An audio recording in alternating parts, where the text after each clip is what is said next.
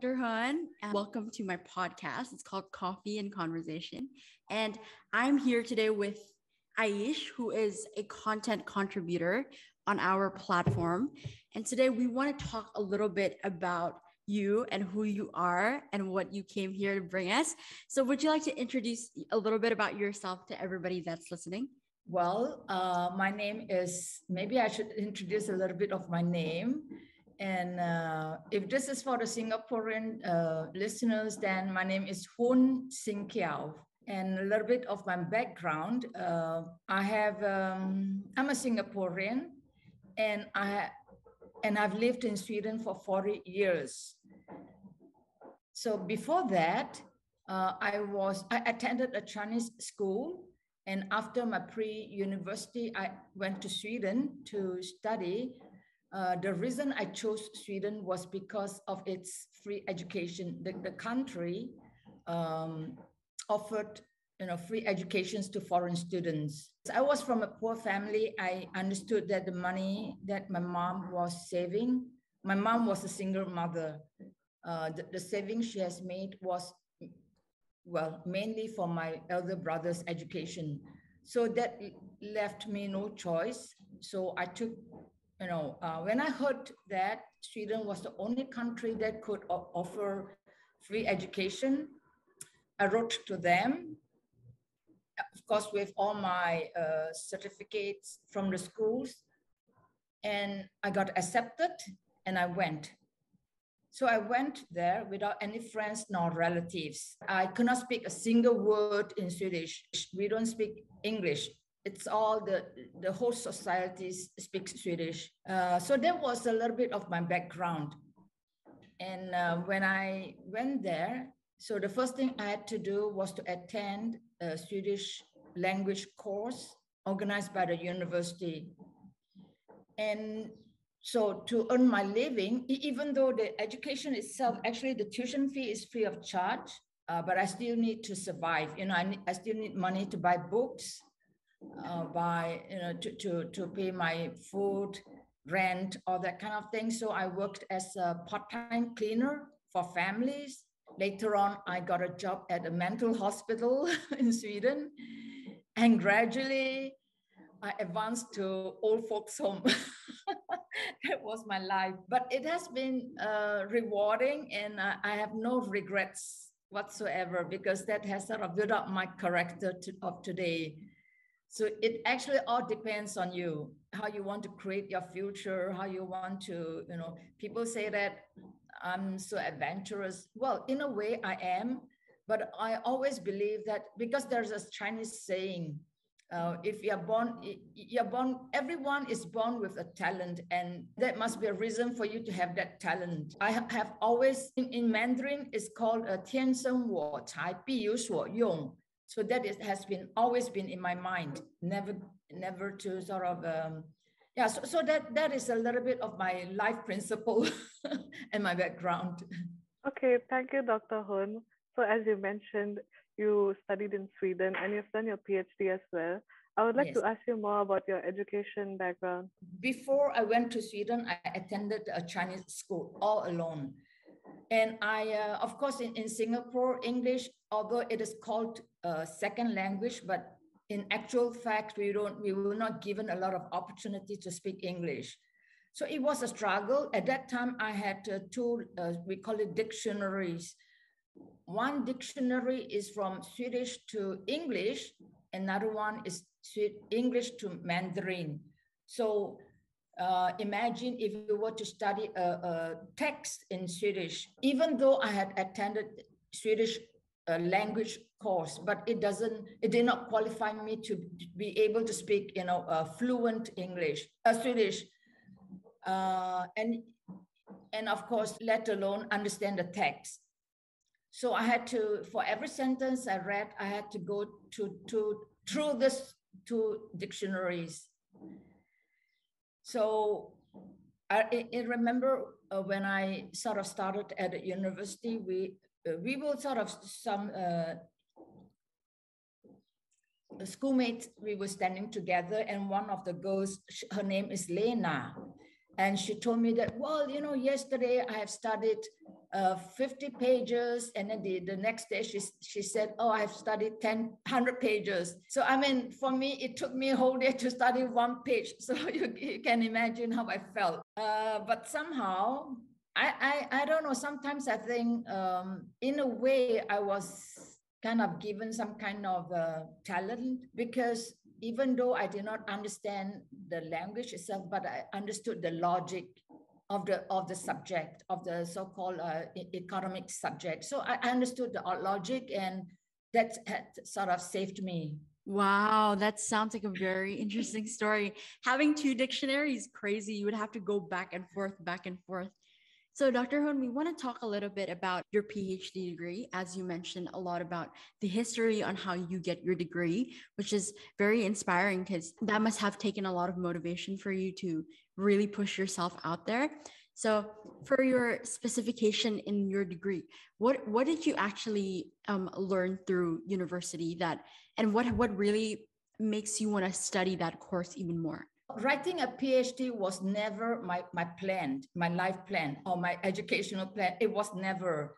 So after I've completed my so-called Bachelor of Degrees in Business Administration, I was employed by several Swedish corporations. Like the first one was Tetra Pak. From Tetra Pak, I went to the largest Swedish commercial bank called SEB. Actually, in Swedish, it's called Skandinaviska Enskilda Banken. So in abbreviation, is SEB. And after that, I joined a company called Alfa Laval. Alfa Laval is a company that manufactures machines for dairy products, not only milking machines, but also machines that kill bacteria, separates the fat and the skim milk, and also pasteurized. So, I mean, this is the company. So during this time, I was responsible to receive delegations that came from China. That was in 1984, and we had like 40, 50 Chinese delegations from PRC. And I took care each and every one. At that time, it was really high level people that came. You know, the mayor of Beijing, the mayor of Shanghai. But to me, I was just an employee of Alfa Laval, and I had a very good relationship with with the Chinese commercial counselor at the PRC embassy in Stockholm. And he actually encouraged me. He said, you see, we have so much problem with joint ventures. Why don't you, just take a look at it? So he arranged me to come to Beijing and to meet Zhu Rongji. Zhu Rongji was at that time the Vice Minister of State Economic Commission. That was a very high position. And Zhu Rongji became the Prime Minister of China a few years later. He was really top guy. So with his support and blessings, I was given, a tour to 9 joint. Well, actually, I financed my trip myself, but so I went to 9 joint ventures companies in Beijing, Shenyang, Dalian, and Shanghai to make a feasibility study of 9 joint venture companies. Then I decided to go into Shanghai Volkswagen and Beijing Jeep to make a sort of comparison and in-depth study. So it was just out of curiosity. You know, I did not plan to do so much, but then they were so, when I visited all these companies, they were telling, the foreign sites will tell me the problems with Chinese people, and the Chinese partner were giving me a lot of accounts on how difficult it was to work with foreign people. Well, on the surface, it might sound like it was a cross-cultural, problem. But when I look into it, it was much more than that. It was about, well, cross-cultural clashes is one of them, but there were also organizational culture, because in China, they work with the so-called state economic plan. So the state tells you, well, this year you produce X ton of steels. So they don't do it in accordance with the market requirement. But the people that come from foreign countries, they were working under the so-called market economy. So they were produced in accordance with the demands. So for them, it's a matter of supply and demand.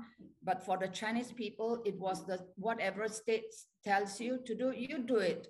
And you just meet the quota by the end of the year. And so, and it was also a lot of mistrust, and it was a lot of a leadership problem as well. So I don't know if you sort of show the picture, but actually, so initially I had not anticipated to do such an in-depth study, but then as more information came forth, I was sort of compelled to go further. So it took me, I mean, of course, I did it on part-time because I was still employed by Alfa Laval, and I was given birth to 2 wonderful children. And so I was doing this on a part-time basis, and it was sort of in-depth and longitudinal. So it's from 86 until 92, and 94, I published my PhD. So this was I don't know if I'm talking too sort of deep in this subject, but it was very interesting because actually what I have found out, it was not so much of course, all the systems, the practices created, disturbances or problems, but actually it was still a human factor underneath. So it's about goodwill. It's about, a good intention.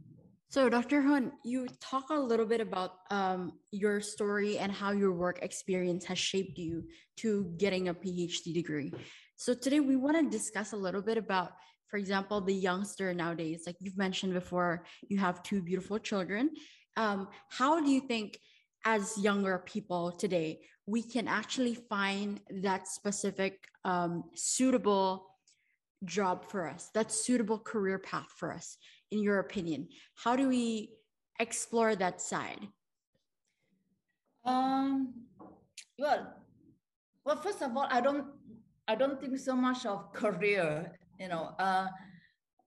how should I say? Like I said, when I did my doctoral thesis, oh, by the way, it was awarded the best doctoral thesis of the year in Sweden. I can tell you this title is difficult to come by. So it is, and because in Sweden, this is a country where even though they don't have the racist problem, but still they will prefer their own people. So being a woman is a women researcher, a female researcher is one. Another one, it's also, even though I've lived in Sweden for so many years, like 40 years, they don't refer me as the Swedish person. They call me Swedish Chinese. So, and you are in this society to, I don't say strive or fight for your positions, but you still need to have some kind of recognitions.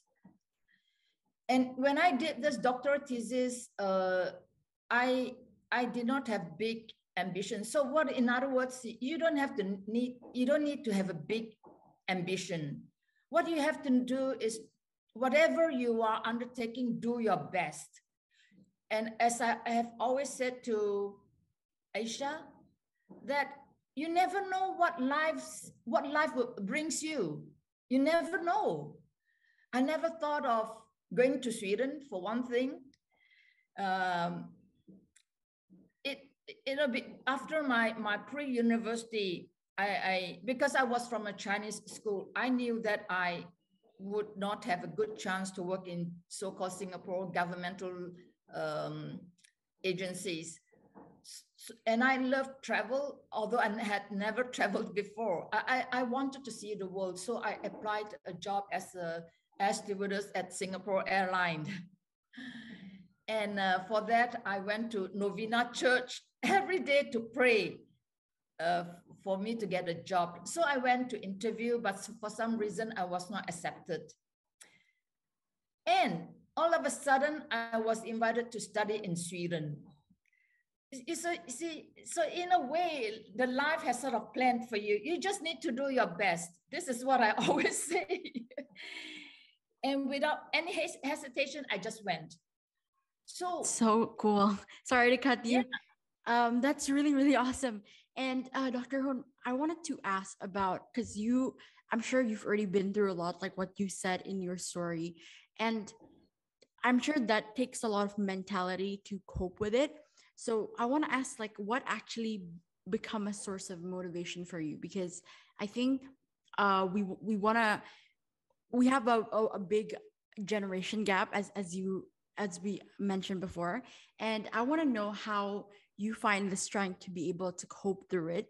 Just because I think because of the different mindsets and the different education that the three of us in this call indulge in the daily basis, we want to know how you indulge in it and how you find the strength to really start from where you were before and then get to where you are right now. First of all, I must also say that luckily I have a very humble attitude. I never, maybe it's because of my background. I never felt that I knew everything. I always have a humble attitude in learning and in listening to people, their advice. And as I said, I did not have big ambition. But because I was humble, then I just followed my heart. I believe that somehow you just need to do your best in life, whatever is giving, whatever task is being given to you. For me, life is like preparing you without you knowing it. Because I also think of sometimes when we pray for something, we thought, like the Singapore Airlines story, I thought that would be my best solution. But life has other things for you, which is better. So when I look back, I say, wow, luckily I did not get a job at Singapore Airlines. Otherwise, I would be ending up, I know that because it should be quite tough to work as stewardess, because you need to be, well, you have to have a very good service attitude towards the passengers, right? I have good attitude. It's not that, but life gives me something better than that. And really, my life, my whole attitude is, if I'm given a talent, there must be some reasons. And whatever I do my best, because it's like it's building me up, from one step to another without you knowing it. So when the time comes, then it is like, wow, you will just have this aha, the experience. Yeah, it's like a momentum, right? Yeah. Yeah. So do you believe in that momentum? Do you actually go by that instinct? Yes, I do. So in other words, whatever I do, I know sometimes it's tough. Sometimes it's you don't have the energy, or it's tough, or you don't have enough knowledge, but just stick with it, just work with it, and finally you will see the solutions, you will see the connections. I think it's about resilience, and it's about hard working, it's about persistency, and believe in what you are doing. Sometimes it's so easy to say believe in what you are doing, because you may not know what you do is right or wrong. You get my point? Yeah. Dr. Hoon, you touch a little bit about resilience and strength. So I think not a lot of people know what resilience really mean in a way, but for you, I believe that resilience and strength is developed because of hardship. Everything you are doing is building your strength here. It's actually building you up to your achievement. Which for being able to do building up to your achievement and leading up to this point because of all the hardships you went through, right? And so do you think that for nowadays in modern day society, in where we have all these problems like the virus or just a little minor inconveniences, how do you think we can view that perspective of, oh, I want to build strengths and resilience through this particular situation, even though maybe sometimes people find it hard because we have different strengths and level of mentality? How do you think we can shape our perception towards it? Well, I think one most important thing is your so-called mindset. A lot of people, they are sort of, they are lost. They have no self-awareness. They are being spoon-fed. They do not have to go through hardship. So resilience and strength do not come overnight. You just have to go through a process to sort of, you really need to, in order to come to a stage, then you say, wow, that was, as I said, aha experience.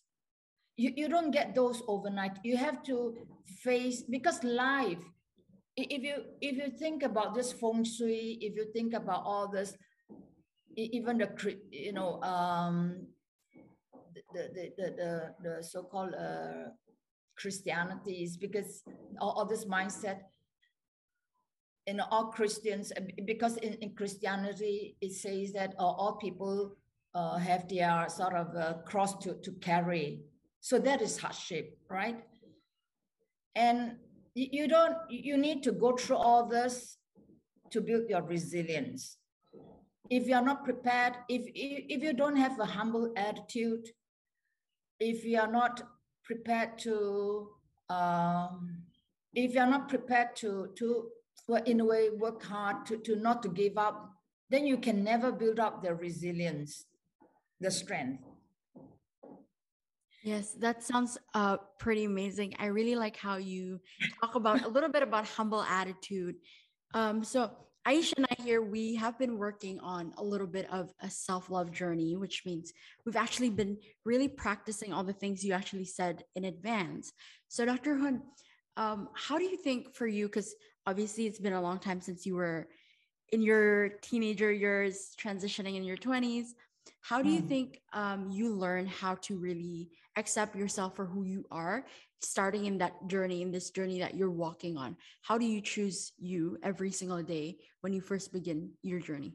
Wow, that is a tough question. How do I choose myself? I don't think I can choose to be myself. It's just that, as I said, the mindset and the humble attitude. This interview is useful, or maybe it's not, but what I'm saying is, try to embrace whatever you are given, try to do your best in life. And everybody is born with definitely talents. It's just how to explore your talent. And with that, you use a humble attitude to be open-minded, to show compassion to people. Because when you do that, when you're going through hardship, then you will feel, oh, this is how they feel. And then you will understand other people better. And that is how you build up your mindset. That is how you build up your character, your dignity. That's very, very interesting. I really like how you mentioned before that it's a process. I think that process part is a little bit hard to accept because nowadays we like to do things very quickly and very instantly. So Dr. Hoon, just to wrap up our podcast today, I'm very interested in how you say that we're able to make our own decisions and our own choices. So for you, because you have a PhD degree, I mean, how far can you go then? Because it's already that's like the top of the food chain. Would you recommend people to actually get a PhD degree? And if they don't get a PhD degree, or they do decide to get a PhD degree, your degree right now, how does that affect your life? And do you feel like, oh, I'm so much cooler because I have a PhD? Or do you maybe feel like, oh, I'm so educated, like all these people are not even close to me? Or have you ever felt like, I feel like I want more people to take a PhD. How do you feel about it? Because I can tell that your life and your education and your Sweden journey has affected you as a person so much that I want to know if you would recommend that to other people. Well, first of all, I have to say, making a PhD is a very tough process. You have to read a lot of scholars' work. You have to put a lot of work, and you have to sacrifice a lot in it. So as I said, when I completed my bachelor degrees, I did not even have a life plan for my PhD. It just came. I was sort of pushed into it. I was given the opportunity to meet the top people from China, the Zhu Rongji. I don't think many people have had sort of met him. He was a prime minister of China at one point of the time. And so I never dreamt of that. I was pushed into it. But as I said, because I always have this idea, 天生我材必有所用. That means if I'm given a talent, that must be a usage for that. So with this humble attitude, with open-mindedness, and the thing is, I also have this habit, whatever I do, when I have a start, I want to see it to the end. And I want to do it as excellently as possible. It's not like I anyhow do it just to to wrap up the PhD. I did my best. I gave my life. Of course, I sacrificed a lot with my children, spending time with my children, which I have regrets today. But my children said, "Mom, don't worry. You have raised us well." I mean, yeah. Anyway, I just so it's a lot of sacrifice. Whether or not so whether or not to write a PhD is really your interest. If you're curious about life, about if you are an inquisitive person, go for it. But bear in mind that you have to know a lot of things. You have to read a lot of other scholars' works before you can contribute something new in the scientific world. And writing a PhD is about contributing in addition to what has already been done. But again, some people find, and the subjects can vary. Some people can write a PhD in a subject that is maybe easily to sort of work on. I did a stupid thing because I was doing, well, no, not too stupid, but I was too curious. So I sort of did a exploratory type of study, and that has sort of served the foundation for today's joint ventures theories. So in other words, when you have got a PhD, it actually shows that you have authority in that area.